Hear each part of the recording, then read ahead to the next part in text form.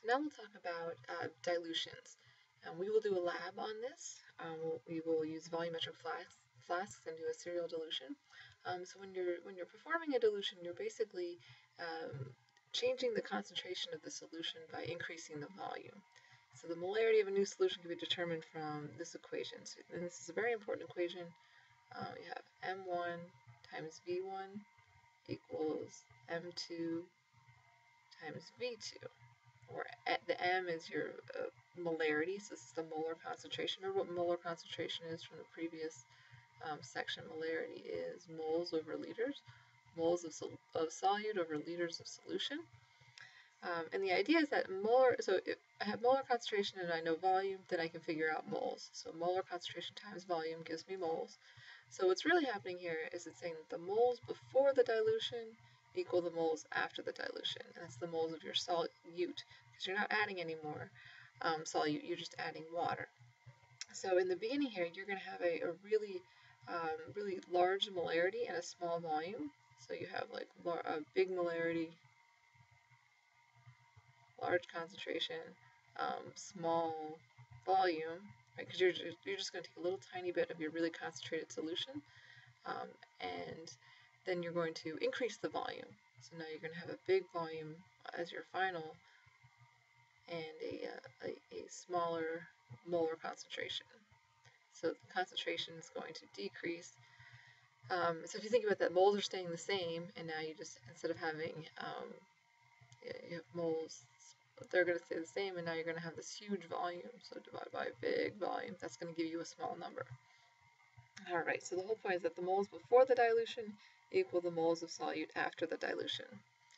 So let's see if we can do one of these problems. So how many milliliters, looking for milliliters, of 3 molar sulfuric acid are needed to make 450 mils of a 0.1 molar?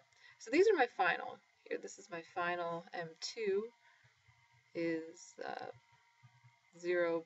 M1 is 3 molar. So see how the initial concentration is a lot higher than your final concentration.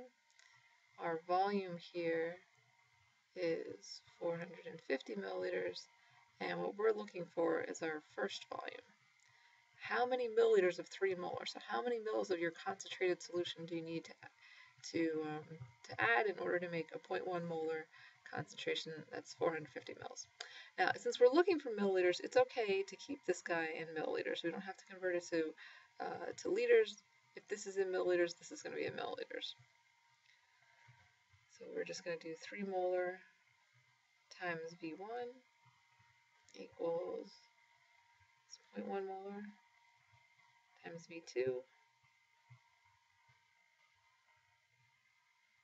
And we'll just divide by 3.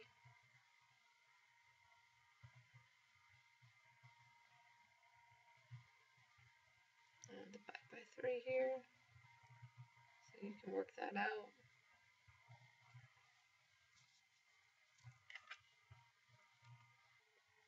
So that equals 15 milliliters.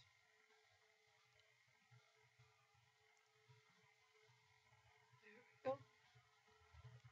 Okay, and there's a few homework problems that look just like that. Now, another application of molar concentration is using it in stoichiometry. So remember before when we had like grams of one substance and we wanted to get to grams of something else, and we would do grams to moles, moles to moles, moles to grams. Now, instead of starting with grams, if you have an aqueous solution, you could say, all right, molar concentration times volume will give me moles, and then I can compare moles of one thing to moles of something else using the chemical equation, and then moles to grams using the molar mass. So in this problem here, they give us a neutralization reaction. So we have a base, calcium hydroxide, and we have nitric acid, and they say, all right, well, how much do we need to neutralize, how many grams of calcium hydroxide do we need to neutralize a certain amount of nitric acid? So let's write our acid-base reaction here. So I have nitric acid and I have calcium hydroxide. I'm going to just do a double replacement reaction here. So I write my cations. This is hydrogen, that's H+. I have calcium over here. The calcium is going to combine now with the nitrate. And hydrogen with the hydroxide, so I just make water. That's water. Liquid, that's a liquid. And then to balance it, I'm going to put a 2 here and a 2 over here. So I need 2 moles of nitric acid for every 1 mole of calcium hydroxide. That's how you can read that. Now, this problem says, let's go back to this problem. We have 25 mils of 0.1 molar nitric acid. All right, so 25 mils. So first thing I want to do is find moles. So find moles of nitric acid. So I have 25 mils, but I don't want it to be in, so again, think about what molar concentration. Molar is moles over liters, so molar concentration times liters will give me moles. So my molar concentration is 0.1 molar, and I have 25 mils.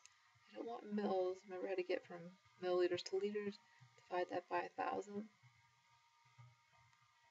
Alright, that's 1 liter. So now I have liters, right? That'll cancel. So that's just what, 0.025 liters. And I'm going to multiply that by the molar concentration. Times the molar concentration, which is 0.1 molar.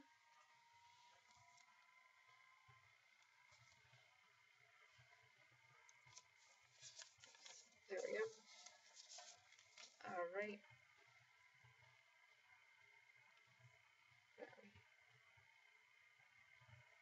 So that ends up being like 2.5.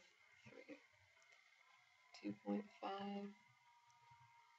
times 10 to the negative 3. Negative 3 moles of nitric acid. Now I'm going to use the chemical equation. I'm going to start off with, I'll get 2.5 times 10 to the negative 3 moles nitric acid. I'm trying to get to grams of calcium hydroxide. So I'm going to have moles of nitric acid on the bottom, and I'm going to have moles of calcium hydroxide on top, and I'm going to use the chemical equation to tell me how many of each I have. So I have 2 moles of nitric acid and 1 mole of calcium hydroxide. So now instead of going grams to moles, I did molar concentration times volume gives me moles. And now moles to moles using chemical equation, and then moles to grams using the molar mass. So I'm going to have 1 mole of calcium hydroxide on the bottom, and then you find the molar mass. You can pause the video and find the molar mass of calcium hydroxide if you want to.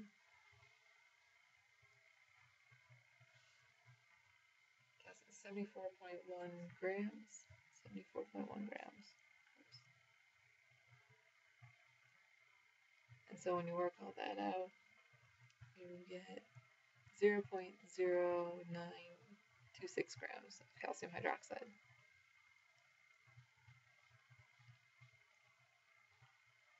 And there we go. Oh, Jesus. That's our final answer.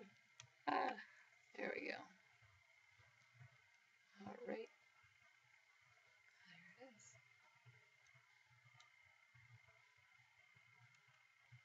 Okay, I just really want to briefly mention titrations. Titrations are, this is something we'll do in Chem 2.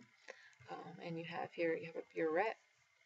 This is a burette, and you usually put either acid or base, something that you know the concept. In Chem 2, we're going to have a standardized base, so we'll know the exact concentration of this base, and we'll put a weak acid in here, and we're trying to find the identity of this weak acid. And the idea is that this is going to turn this this is like an even lighter color.